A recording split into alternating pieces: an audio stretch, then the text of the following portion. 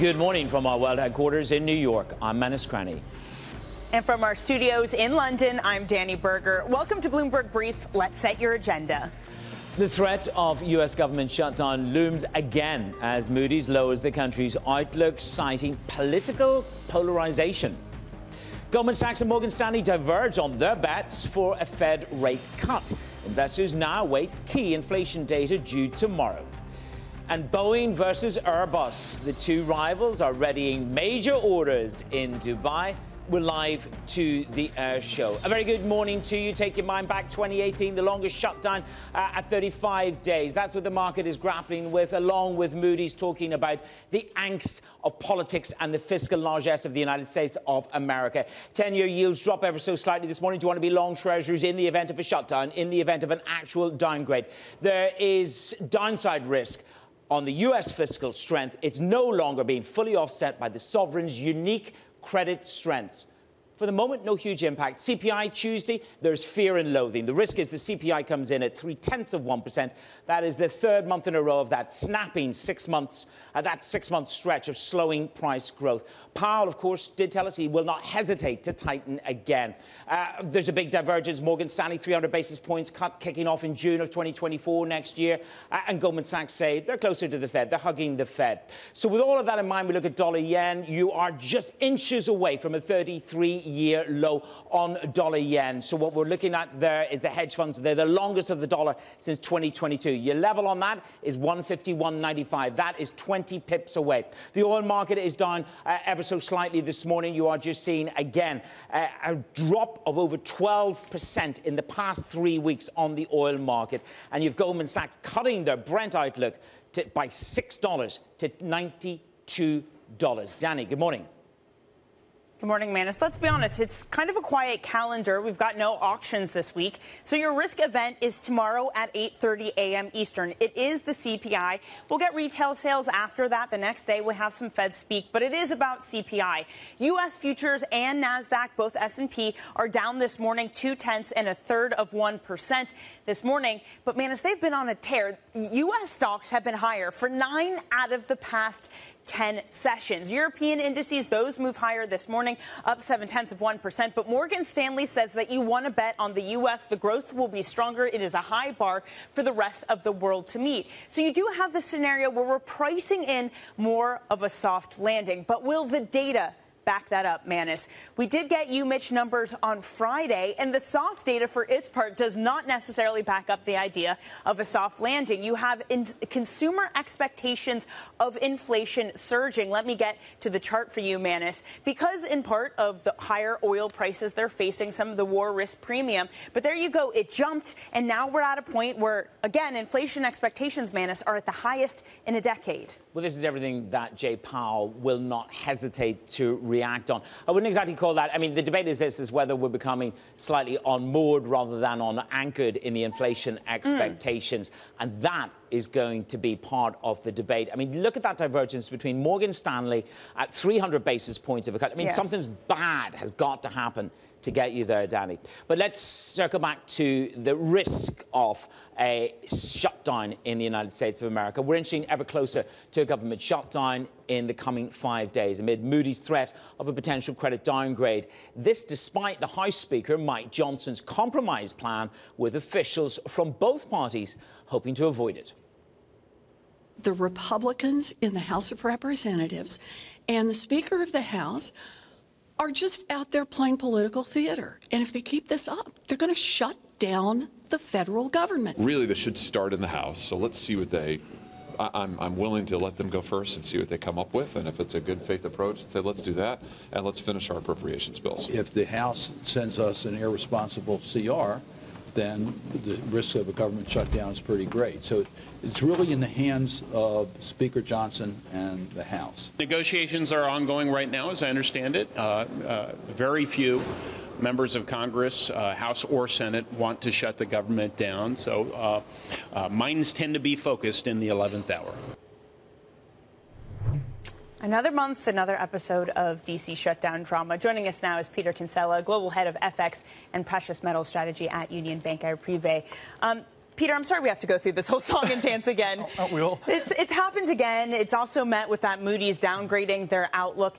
At what point does it actually matter for the dollar, especially? At some point, will we say the shutdown drama and the fiscal episode in the U.S. is going to mean the peak of the dollar is in? Yeah, I think really it depends. If we do get a shutdown, it will be the length of the shutdown, right? Because that basically means a contraction in growth, and consequently that we may begin to price in an earlier sort of Fed rate cutting cycle. So it's really the length of any potential government shutdown is the issue.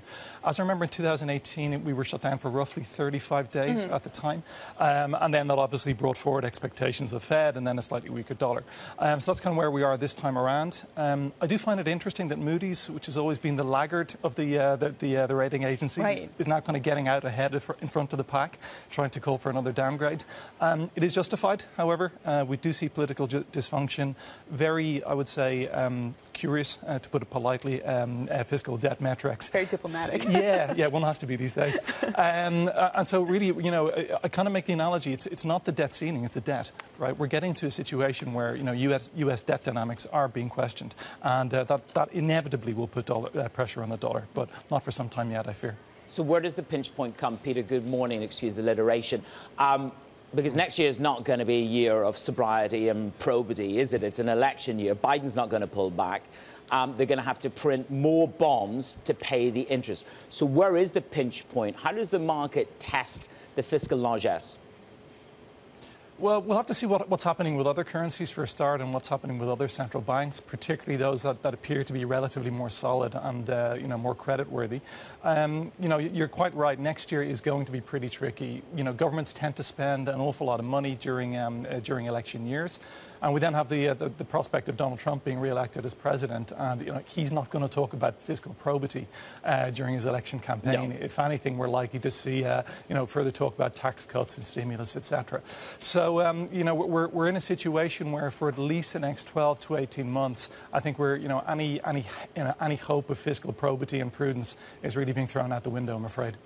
Manis, I was just thinking you had a good stat today on hedge funds. I don't want to steal it, but to be honest, I actually just can't remember it. What was it? Hedge funds long since she actually something? designed this chart, to be fair. It's 992. This is how long the market is of dollars. Yeah. The longest since 2022. The longest since late 2022. That was the stat you were actually looking for. Thank you, Manis. See, Peter, he saves me every day. This is what Manis does for me. You do have positioning racking up for the dollar. Here you go. There's that chart for hedge funds. At what point do you say it's positioning that's going to move things? Are we long enough that could be the factor? I would say we're not long enough yet. I had a look at the aggregated IMM data recently, and I think the net long was about $8 billion, which, while long, it's not that long compared to previous instances. And the second point is, well, what's the catalyst for, you know, a material weakening in the dollar? Will we see it from CPI? It's unlikely, I would say, at this point, just given that we're looking at the month-on-month print of roughly 0.3% month-on-month. That's going to keep Mr. Powell and company, you know, pretty elevated vis-a-vis the potential for a last or final rate hike. Personally, we think they're done as far as rate hiking is concerned. But really, were we to see a substantial weakening in CPI, that's in your catalyst for potential weakening. So what does that mean for dollar yen? They'd breathe a sigh of relief at the Bank of Japan if that was the case, wouldn't they? They go, we got away with that. I mean, we're looking at a 33-year. Yeah. Where were you what was number one in 1990 at this time when we were really there? I looked it up. Mariah Carey was number one in 1990. I was in my first job at NatWest Stockbrokers. So we haven't seen dollar yen since then. How relieved will the Bank of Japan be if things roll over in the dollar, Peter? I think they'd be happier to see a rolling over in the dollar than to have to listen to Mariah Carey again coming into Christmas period. Nothing's wrong with Mariah. Oh, come on. In this Mariah Carey season, you're going to disparage her? I know. She's defrosting. I have it on good authority. Kinsella's been seen at a beach club dancing to other trashy pop tunes around the world. I'm sure that's a total lie. Vis-a-vis the BOJ, look, I think there's two things. The first is that if we look at what they did 2 weeks ago, they've removed yield curve control control, but effectively they still have a negative deposit rate. They've got ongoing QE in one form or another, and so hence you've seen the yen weakening somewhat. We're getting closer to intervention territory, 152, 153, and so really I think that there's a pretty poor risk reward from being long dollar yen from current levels. It wouldn't be compelling for me at these certainly at these levels.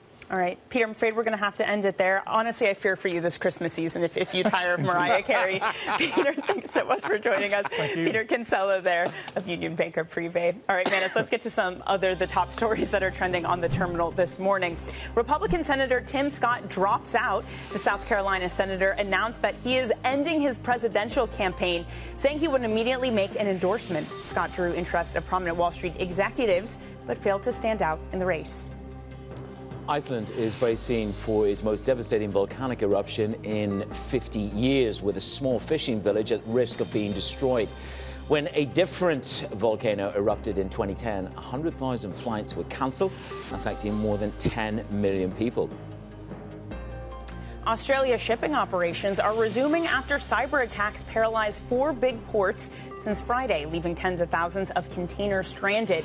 Port operator DP World says services won't return to a normal for another week. The disruptions at Sydney, Melbourne, Brisbane and Fremantle comes amid a workers' strike. Manus. And breaking news, all government changes for Rishi Sunak. Suella Braverman is gone, but also Sunak names the former UK Prime Minister, making a comeback to the front bench as David Cameron as Foreign Secretary for the United Kingdom. Cameron replaces James Cleverly, who has been appointed Home Secretary, and the Chancellor of the Exchequer, Jeremy Hunt, will remain in his position. Tough decisions by Rishi Sunak over the weekend. Coming up, more decisions in politics. President Biden's heading to the APEC summit in San Francisco. Danny, later this week, has sit down with President Xi for the first time in more than a year. More on the story ahead. But first up next, we're live to the Dubai Air Show. Boeing strikes a major deal. We'll get the latest on the ground in Dubai next on Bloomberg.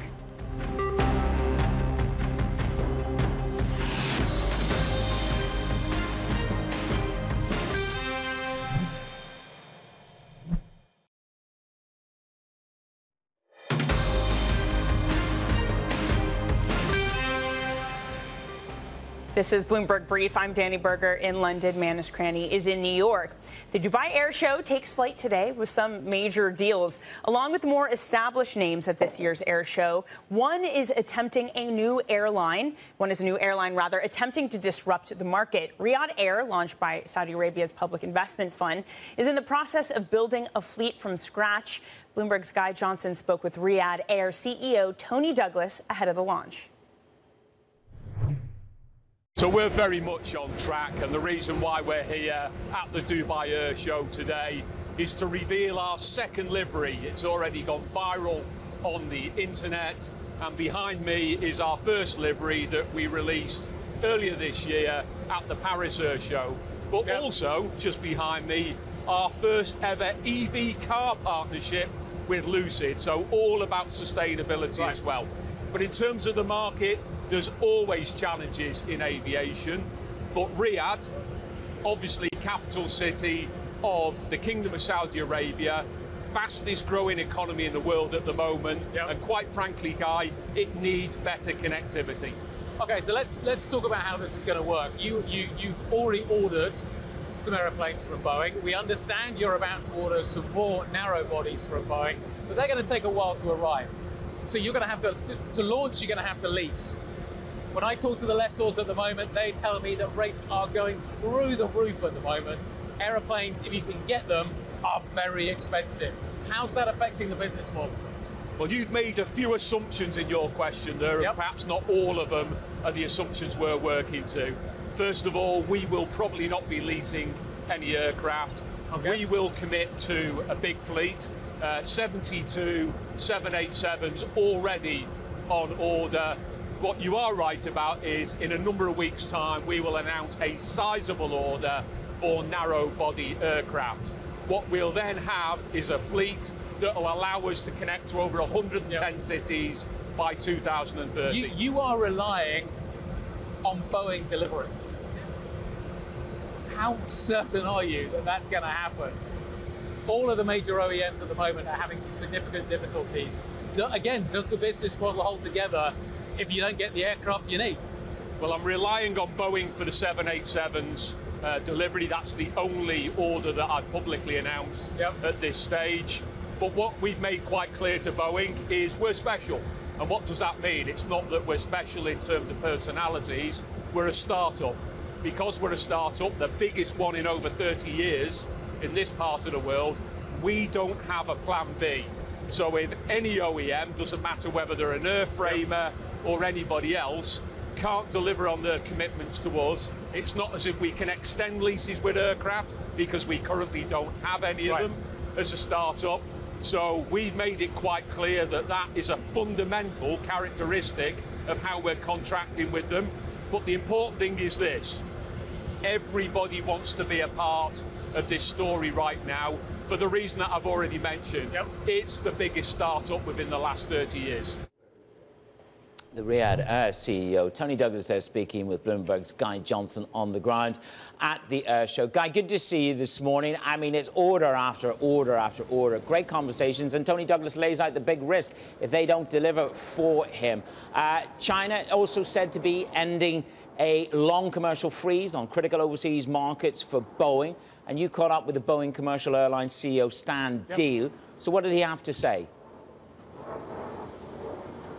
Well, OK, let's talk about what Stan Deal had to say. Stan's having a very busy morning, and he's going to have a very busy week. He's here at the air show today. He's then going to get on a plane. He's going to go to San Francisco for the APEC meeting. He wants to be there for that summit between Xi and Biden, President Xi and President Biden, because the relationship between Boeing and China has been strained. It was strained after the MAX crashes. Politics has also extended that strain, and there is hope now amongst Boeing officials that we could be seeing an easing of that strain. So this is what Stan Deal had to say to me earlier on this morning about recovering that relationship with China. Anytime there's dialogue, direct dialogue, that's a good thing. But you know, we've been in China for 50 years now. We've been with our customers. Interestingly, last week, the 95th airplane, the MAX, that was on the ground came back. So they have all 95 airplanes flying.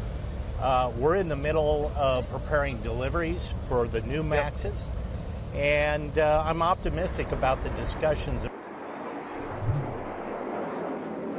Stan Deal talking to me a little bit earlier on. We're in the midst of the flying display now here in Dubai. So if you see jets rocketing over my shoulder and hear the noise, that's what's going on. So Stan Deal there talking about the China deal, the China relationship and the potential for deals. And we do wonder whether or not we are going to see further deals later this week announced by China. Here in Dubai, we've just seen a $52 billion deal announced by Emirates for Boeing 777s. It's a huge order. Guys, back to you. Yeah.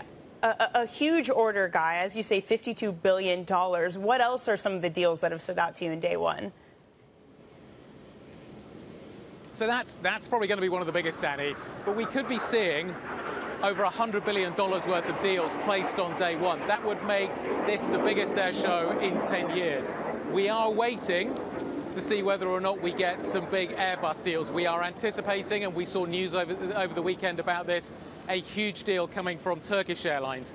Now, that is Turkey mounting a huge challenge to Emirates, to the Gulf carriers. With the kind of capacity that they are talking about ordering from Airbus, they would become a much bigger challenger to Emirates. So it's game on from the Turkish point of view. They want to expand Turkey as one of the regional hubs, and we're potentially going to see that order a little bit later on today.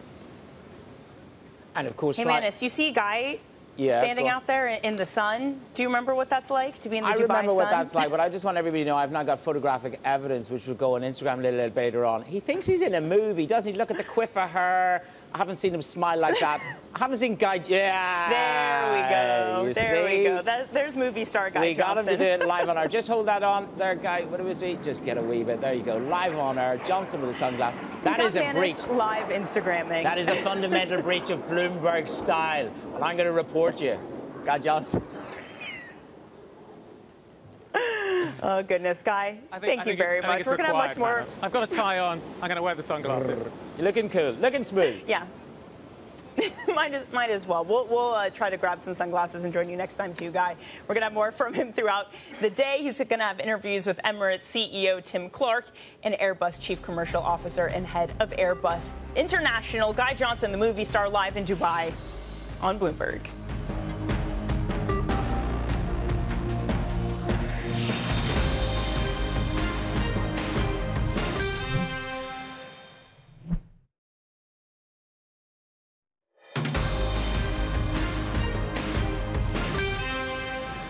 It's Bloomberg Brief, your Monday edition, get you up and running. I'm in New York. I'm Manus Cranny with Danny Berger in London. Would you go to see the Marvels? That is the question, because apparently it needs a few more dollars on the opening weekend. $47 million. This is a low point, Danny, for the Marvels franchise. Did you go? Would you go? Do you like it? Superheroes? I mean, I went to go see Barbie, but I don't think I'd go see anything else.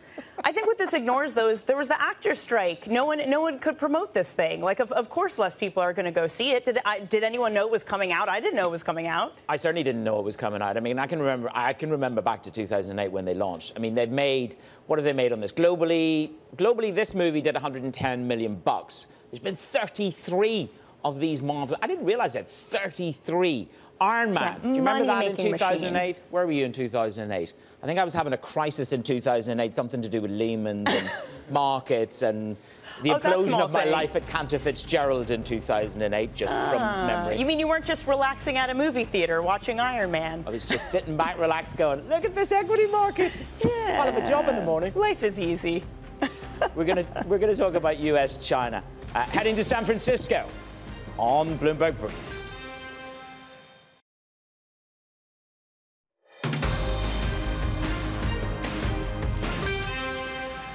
Welcome back to Bloomberg Brief. I'm Manus Cranny in New York. And I'm Danny Berger in London. Here's what you need to know. The threat of a U.S. government shutdown looms again as Moody's lowers the country's outlook, citing political polarization. Goldman Sachs and Morgan Stanley diverge on their bets for a Fed rate cut. Investors now wait a key inflation data point due tomorrow. And Boeing versus Airbus, the two rivals are readying major orders in Dubai. We're live at the air show. Now, equity markets have had quite the run. We're up about 6% from the recent lows in October. U.S. markets have been higher 9 out of the past 10 sessions. We're taking a breather today, but historically that has not lasted. Usually we sell a little bit in the morning and find some reason or another to rally. So both S&P and NASDAQ futures down more than 0.25%. Morgan Stanley says they preferred the U.S. over EM. Goldman Sachs says we're too negative on profit warnings from companies. So the sell side seems cautiously optimistic. Meanwhile, in Europe, we're up about 0.6%.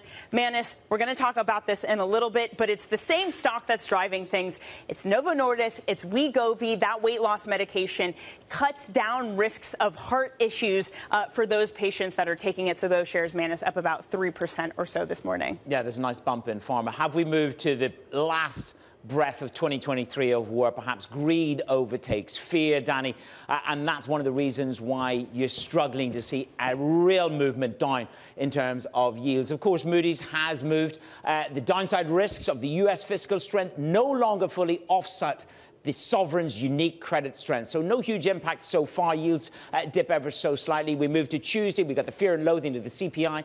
We're looking for plus 0.3% for a third month. That will snap 6-month stretch that we've had of slowing price growth. And don't forget, Fed Chair Powell says he won't hesitate to tighten again. Then you've got the divorce between Morgan Stanley looking for 300 basis points of a cut kicking in June of next year. Goldman's a little bit slower, 175 basis points. But the issue is the fiscal warning there, the unsustainable trajectory. That's what Bill Dudley said. Dollar yen, you're 20 pips away from a 33-year low. 151.95 is where you want to be. Peter Kinsella was with us from Bancaire Privee. He says the downgrade by Moody's is justifiable. Oil's managed to turn it around since we last spoke. We're down 12% as Goldman, 12% in 3 weeks. We're going into the 4th week break-off trend as Goldman's downgrade, or they cut the 2024 view by $6 to $92 a barrel. Higher supply, Brazil, Venezuela, and Nigeria. And don't forget, those prompt spreads in the U.S., they've gone negative.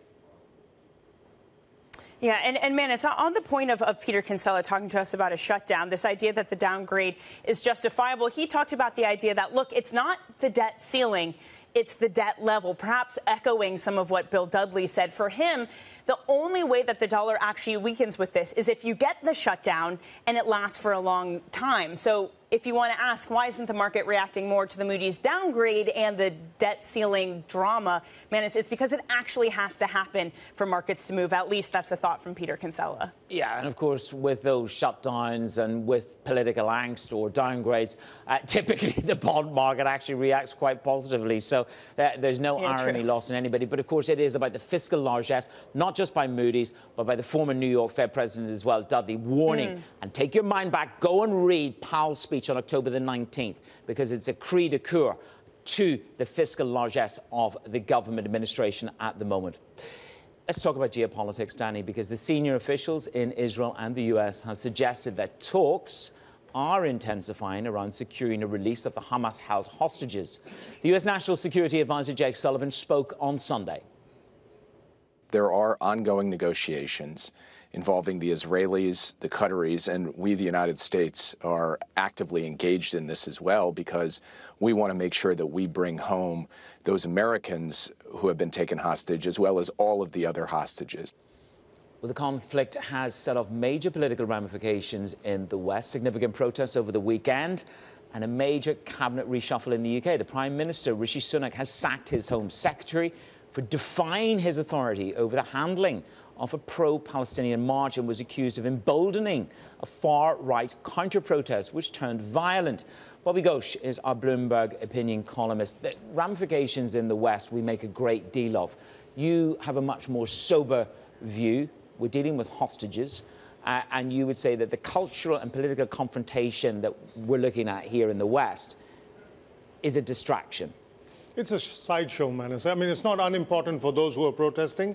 We are seeing that there are political costs that some politicians, Suella Braverman, the latest, are paying. But in the greater scheme of things, the real story for me remains what's happening in Gaza and in Israel, where people are dying, and there's a prospect of many, many more people dying, and very little prospect of actual. We still, more than a month in, we still don't have a clear idea of how this ends. Israel has not yet properly communicated how it sees this thing ending. And of course, there's that whole business of the hostages who remain unaccounted for. We've been hearing officials from Israel, Qatar, and the United States say for weeks now that they are trying to get the hostages out. But beyond saying that, we've not seen very much happen on the ground. I understand it's complicated. There's a war on, and Hamas is famously an unreliable negotiator. But the families of the hostages, for them, this tragedy just continues. Well, Bobby, there was also an Arab League meeting over the weekend. Is there any clear consensus from the Arab world in how to move forward? No, and I think a lot of people in the Arab world would have been very disappointed with that. There was a gathering. There was a sort of bromide criticism of Israel, condemnation of the attacks on Gaza, but no clear direction on what needs to happen next. There's no clear demand for what the Arab leaders want to see. From the point of view of the world economy, and certainly from the point of view from the West, the biggest concern from that meeting would have been whether or not the oil-producing Arab states, the GCC states, were in a mood to impose some sort of an oil shock like they did in the 1970s, early 1970s. That did not happen. No. There's a division among oil producers on that subject. There are some oil producers which have liked to have seen some sort of a penalty being imposed on the West for supporting Israel, but there's no consensus as yet. However, if these images keep coming out of Gaza, that could change. It's interesting that you touched on that. Khaled Al-Faleh with us at the New Economy Forum last week, being very, very clear with Stephanie Flanders that, you know, still the road to some kind of normalization was the objective. It's interesting, Emmanuel Macron told the BBC there's no justification for the bombing of Gaza and urged ceasefire. Germany's Olaf Scholz, of course, backing Israel's right to defend itself. So the splinters, the divisions in Europe are becoming ever more apparent. It's going to be a big week for Xi Biden. Do you think security will be solidly addressed at the Xi Biden summit, or what do you think the upside is in terms of the world for this meeting? Well, the fact that they're meeting at all is very important. The two most important countries in the world, two biggest economies in the world. Just a few months ago, Xi Jinping was not taking Biden's calls. So the fact that the two of them are meeting is crucially important. Two of the most powerful militaries in the world have not been communicating with each other. That's a very, very unstable and dangerous situation. In a world where there are two live kinetic wars in Ukraine and in Israel, wars of enormous consequence for the rest of the world and for the global economy, it's not a good idea for the military leaders of the US and China not to be speaking. So if the only thing that comes out of this meeting is a commitment to resume those conversations, I would take that as a great move forward at this moment. I mean, there are important economic questions they need to address. Xi Jinping is coming to this meeting. For the first time in many years, a Chinese leader is coming to this meeting with a weaker hand, the state of his economy being as bad as it is. So Biden may not have the strongest hand himself. He's distracted by Ukraine, by the prospect of a re-election, and now with Israel. But Xi Jinping's hand is considerably weaker than it has been for many, many, many years. Well, what does that actually mean in practice for Xi to enter this having a weaker hand? Well, he's counting on just the meeting itself. The fact that he's in San Francisco and he's being the center of attention, he's counting on that itself to give him a little bit of a boost back home. Remember, you guys have covered it extensively. The state of China's economy is very soft despite the recent quarter reports. There's a structural softness there. The real estate market is still in extremely parlous state. And the crucial thing is, of course, unemployment, youth unemployment, 20% when we last found out. And it's a very, very telling fact that China stopped reporting that number. When a government stopped reporting a number as important as that, it's got something to hide. And so this is, Biden will be fully aware of this going into these discussions with Xi Jinping. But, that's where the weakness comes from. And how much Biden wants to press on this, given his own concerns, we shall see. Right. Yeah. And we're just talking to Guy Johnson about China maybe ending the freeze on Boeing orders. So the issue of trade and China relations with U.S. companies is alive and well. Bobby, thank you so much for joining us on this Monday morning. That is Bobby Ghosh. Now, coming up, we're going to hear from Carlyle co-founder David Rubenstein on the resilience, he says, of private debt. This is Bloomberg.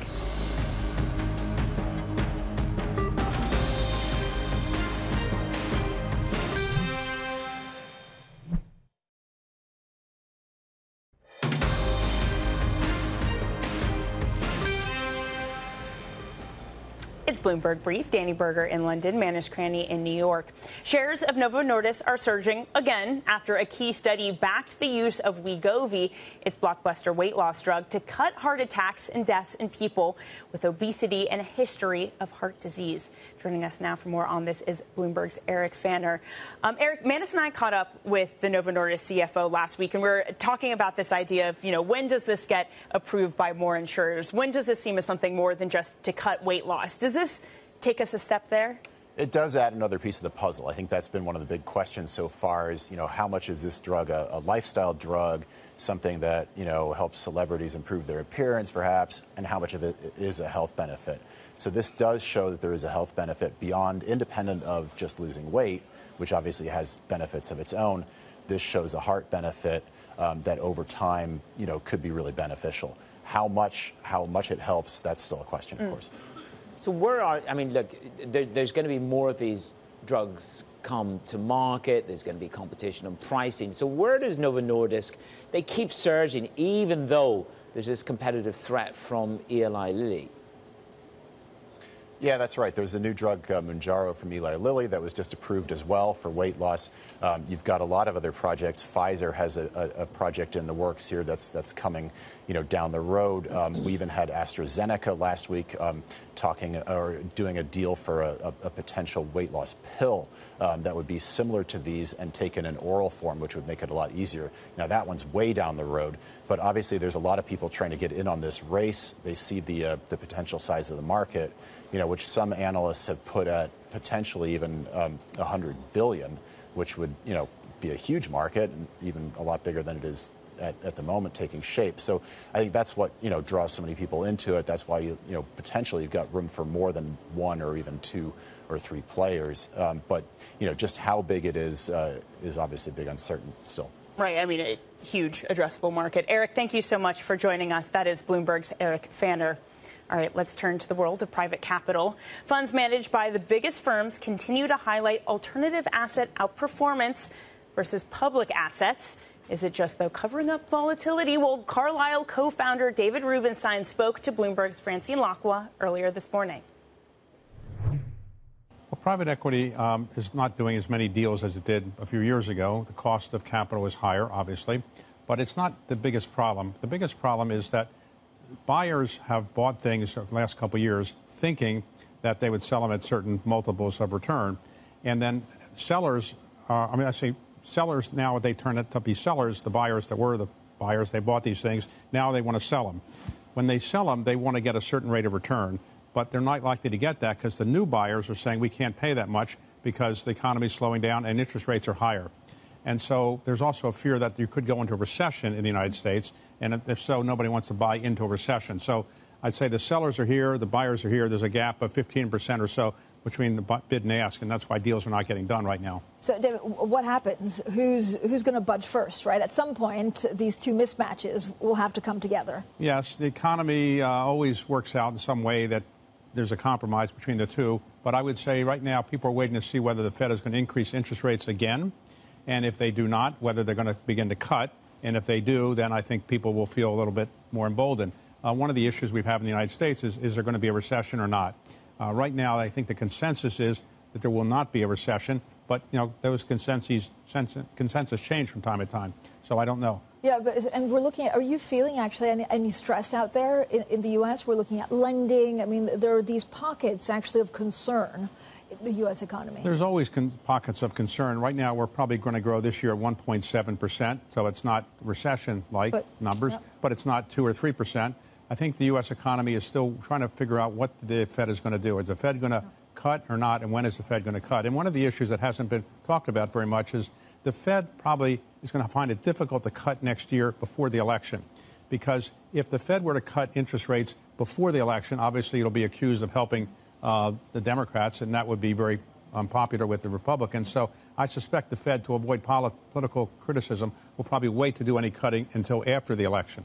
Yeah, but at the same time, if we have inflation at 4%, and it gets stuck at 4%, it could be very painful for them to get inflation from 4 to 2%. Well, getting from 4 to 2 is not easy. It's easier to go from 8 to 4 than 4 to 2. 2 is what we had for 25 years, but it's not likely we're going to get down there so quickly. So the Fed has been very consistent in saying we got to get to 2%. They have said a couple of times, well, 2% within range of 2% or close to 2%. So it may not have to actually hit 2% before they actually begin to cut. But it can't be 3 or 4%. They made it clear they didn't want to go to 2%. David, where do you see deals in private equity? Again, the private equity space is changing also because of the lack of companies to buy. So you have a lot of money chasing the same assets. Well, there are always going to be deals. People are always going to do some deals. There are deals that are going to be done in technology, for sure. That's a very hot area. A lot of opportunity is now available in, let's say, fintech and financial services. Athletics, sports-related thing is also seeing a lot of activity. So I think there'll be activity. I just think the prices that the buyers are going to pay is lower than what the sellers really want. Now, that gap is about 15%, and it'll probably close, but not for a while. And that's across the board in the U.S., in Europe, or valuations in Europe have always been a bit cheaper. So I wonder whether it's easier to do. Well, there's still a gap here. I think here there's some countries in Europe are in recession, in effect. And so I think many people are more nervous about it than before. But I do think there is equity available and there is debt available for deals when the pricing gets closer to where people on both sides want to do it. I think their fundraising is more complicated now. Fundraising for new private equity funds is more challenging than it was a couple years ago because of the called the denominator problem. The groups that have money have less to give out because their overall corpus has shrunk a bit. But there's still money there. People find good deals at a good price. There'll be money available. Great conversation there, David Rubenstein in the studio with Francine Lacqua in London. Of course, Danny, it's interesting that he talks about the inability or perhaps the issues around cutting rates aggressively next year in an election year. Therefore, they would be accused of being partisan, of being pro the Democrats. And then you look at Goldman's versus Morgan Stanley.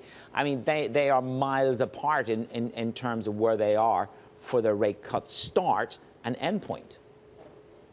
It's true. I mean, Ellen Zentner and team over at Morgan Stanley think that policy is going to end about 2.3%. Goldman Sachs, it's something closer to 3.5%. I mean, those are very different, and it's something that the market at the moment more citing on Morgan Stanley. But the Fed, let's be honest, Powell was hawkish last week. He still says higher for longer.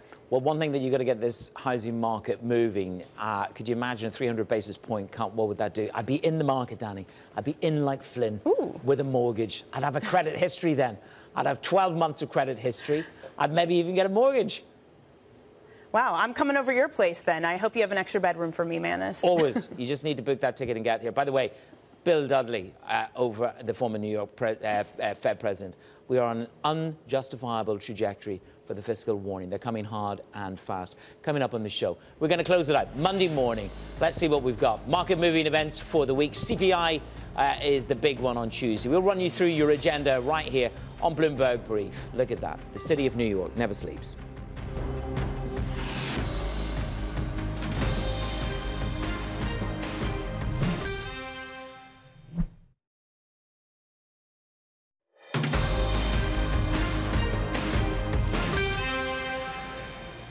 This is Bloomberg Brief. I'm Danny Berger in London. Manus Cranny is in New York. Now let's take a look at what's ahead this week. In the U.S., we're going to get the latest read on inflation on Tuesday, then PPI and retail sales on Wednesday, and then another round of jobless claims on Thursday. Here in Europe, Eurozone GDP comes on Tuesday, UK CPI on Wednesday, and Eurozone CPI on Friday. Plus, ECB President Lagarde will be speaking on Tuesday and Friday.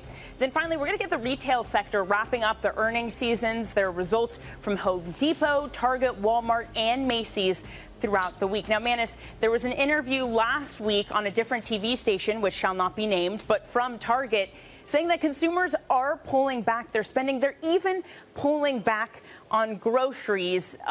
Is that because everyone's trying to save, or just is everyone already on Ozempic? Okay. Well, we won't go down the Ozempic road. You're just tempting me there. I know you are. But I am.